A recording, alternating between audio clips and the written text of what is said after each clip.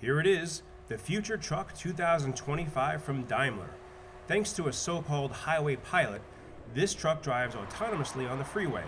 The concept vehicle gives a technologically accurate idea about commercial trucking of tomorrow.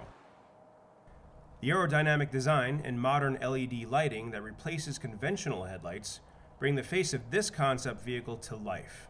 It convincingly combines functionality, efficiency, and emotion.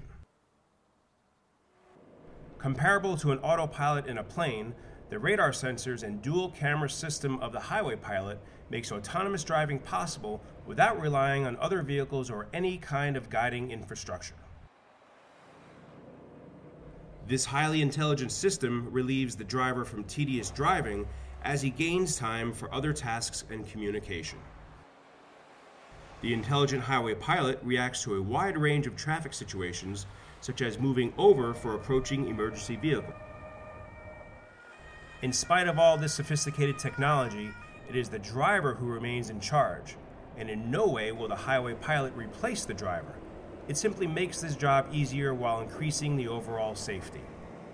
Because this truck basically drives in an environment where driving is boring, monotonous, not very exciting, the highway pilot takes over and it never gets tired.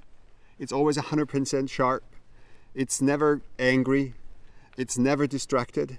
So this is a much safer system. Due to this increased safety, lower fuel consumption, and overall reduction of costs, the Future Truck 2025 fundamentally changes commercial traffic, the job of the truck driver, and the business of commercial trucking. But the question remains, when will you see this truck on the road near you? Obviously, the biggest part for us is to get legislation ready and get a legal environment that allows us to do so. As you know, in Europe, it's right now illegal to drive these vehicles in public roads. We have some states in the United States that already allow that. So in US we can, in Arizona for example, in Nevada for example, we can already drive these trucks today.